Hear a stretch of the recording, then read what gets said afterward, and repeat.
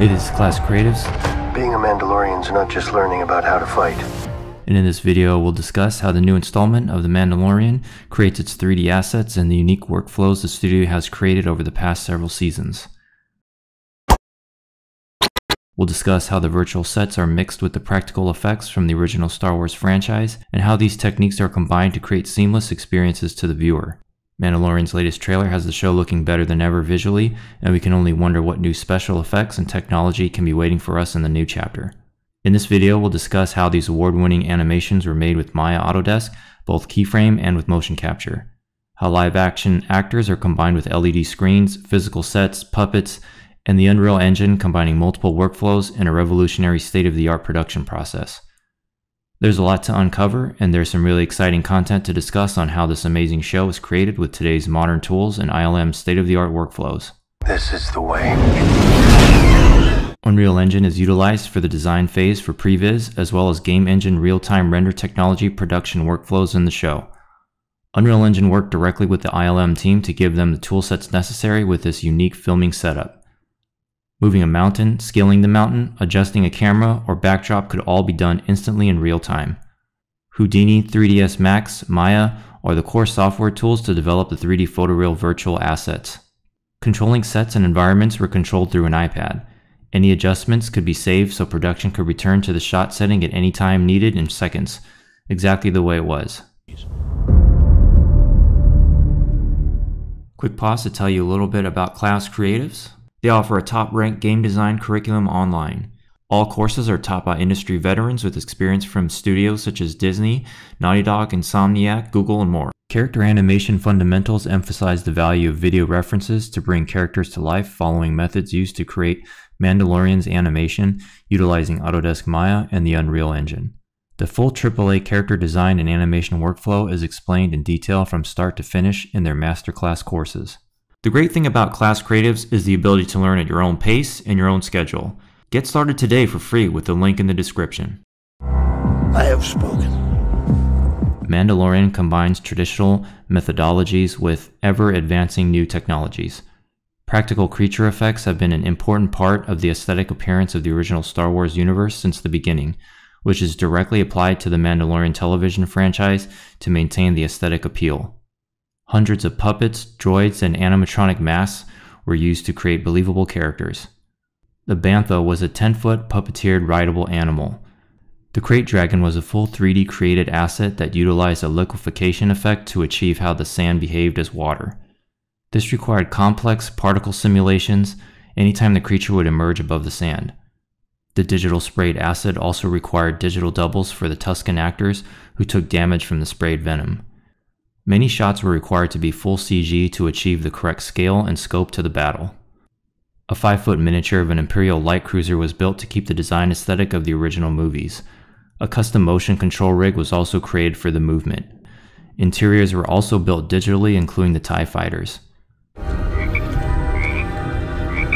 For Grogu, 3D assets were created around the puppet's motion limitations.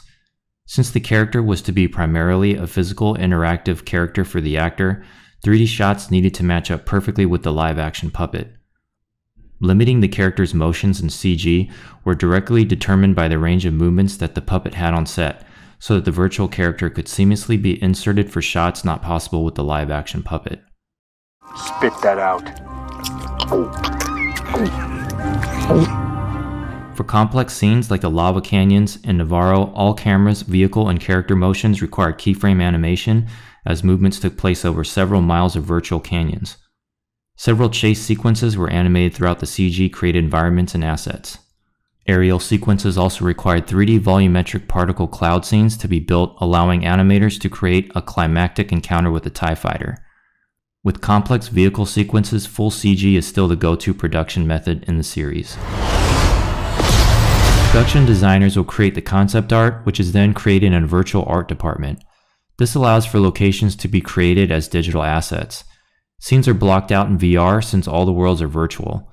This saves a lot of time and money compared to the real-world assets that would need to be built and planned the old-fashioned way. This allows directors to make decisions before post-production, creating a much more efficient workflow. It also allowed directors and designers to work virtually, as one could be in LA and the other in Austin, as they check out environments and sets together prior to shooting. The junkyard set extension was created with a practical miniature model, which was then scanned as a 3D scene and then brought into the real-time engine with LED screens. Once the set was displayed on the wall, color corrections controlled through the real-time engine blended with the LED content with the practical set. This is an example of how multiple techniques were combined to create a seamless experience to the viewer. Walkers were achieved through stop-motion animation, bringing back some of the aesthetic appeal of the original movies. Instead of having a film set with green screen and having the world put in later in post-production, the entire set was done in real time with an LED backdrop set. Stagecraft was created by Industrial Light and Magic to capture in-camera real-time visual effects and background plates on an LED volume. Stagecraft is ILM's virtual production toolkit.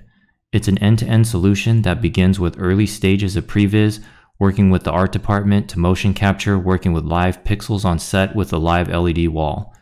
It gives the ability to go from one significant location to another large location without doing a unit move, saving an immense amount of time and budget. This allows for very quick turnaround times that television production requires. This allows the DP, the director of photography, to see everything visually as they happen in real time on set. Features included in Stagecraft were directly tied to requests from the filmmakers themselves. The lighting from LEDs on the actors allow for much more accurate environments as actions happen versus blue screens with artificial lighting that look much less natural. High-resolution LEDs are on the walls as well as the ceiling. This means that the light that is hitting the actors is natural light. Sets are often kept very minimal as the environments and lighting are all created digitally. Another advantage to this process is that it allows for digital assets and characters to be in the distance in camera that normally would not be possible with traditional extras on set. Trees can be moved based on what the director sees through the camera on day of the shoot. Another great advantage is for natural lighting in complex situations, such as water reflections, which again cuts down production time, which allows for the show to remain extremely high in quality. This allows for everything to be in camera real time, enhancing the production quality of the show to be even more believable. This new process is great for filmmakers who work organically. They can now have magic hour 24 hours a day. Pickup shots that might need to be fixed can be done anytime without having to go back to the actual location. Over half of the production is shot on LED screens. Even though sets have not been built, they are built virtually, and actors are physically there, allowing them to feel like they are walking through the space. ILM created specific software, Helios, for the LED stage technology and hardware to make the production even more seamless in the second and third seasons of the show. This allows for production to not rely on third-party updates for their production needs and can create solutions on the fly in weeks. Instead of moving the camera for shots, directors could simply change the background to alter the shot. Visual effects are now becoming real-time versus everything being done in post. This has created a much more efficient workflow, drawing pre-production, post-production, and production into one continuous pipeline. This allows everyone to see exactly the same vision in real time since the camera and shots can all be seen together. Mixing all workflows together allowed the crew to create miniatures, fly a drone for backdrops, and create 3D assets all on the fly and combine them on set to see virtually with the actors for the stage shoot.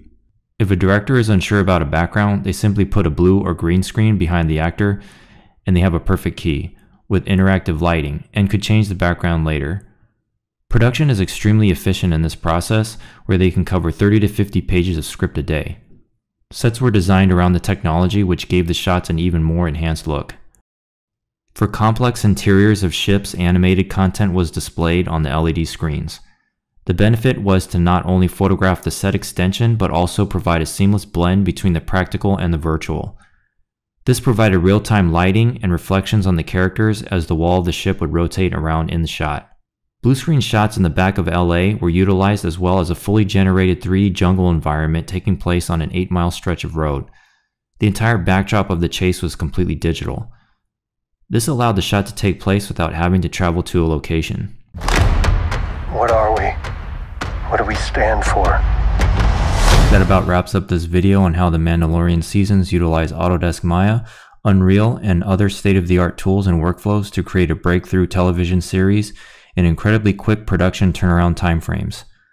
There's been updates and improvements to this production workflow each season, and the toolsets are even applied to other Star Wars television installments. It will be very exciting to see what new technology and production techniques are in store for the next chapter. We hope this video was informative on the development process of the franchise over time, how it has evolved, and how these amazing masterpieces are created. The newest entry in the series looks better than ever. Will you be watching on release day? Let us know your thoughts in the comments. Hang on, kid. This is the way.